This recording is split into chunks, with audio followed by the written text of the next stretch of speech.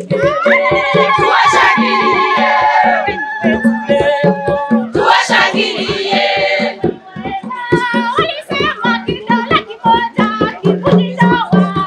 name is Apollo Mapalala.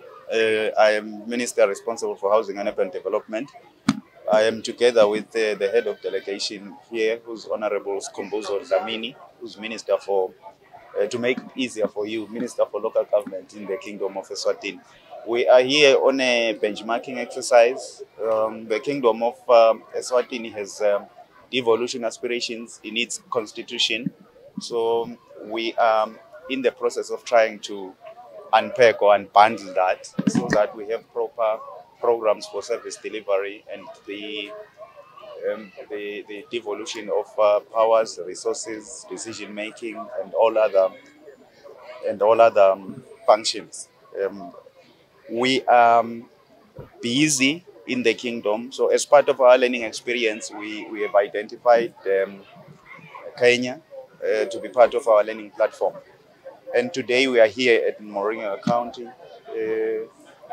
We are excited to have been part of the proceedings here. We are learning a lot as we are here, but today we got a practical feel of service delivery at local level. I'd like to thank the government and the people of Kenya for exposing us to their knowledge. Selflessly, they have told us everything. We are on a mission to formulate a law that is going to establish the local government in the kingdom. So we thought we should come and benchmark in Kenya because we have heard that you are progressing in the area of local government and in the area of devolution. Since our arrival, we've been exposed to a number of government ministries that selflessly shared information with us, and we now are privy to the structures that we have to create in order to devolve to at local level. But of importance today, I was very impressed by the one-stop center that we saw at the county. We do have a concept like that in the kingdom, but at a very smaller scale.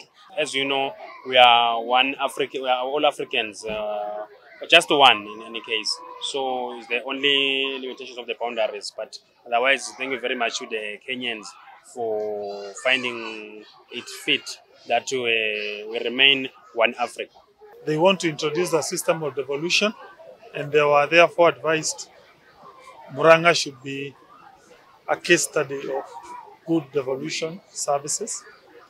They came here, they have learned, particularly on matters of automation, Murang'a Youth Service. They are also impressed by the support we give to farmers. They have also mentioned the healthcare card, Kangata Care. So we are humbled by that recommendation by the national government for this high-level delegation from Swaziland to come and do benchmarking in this county.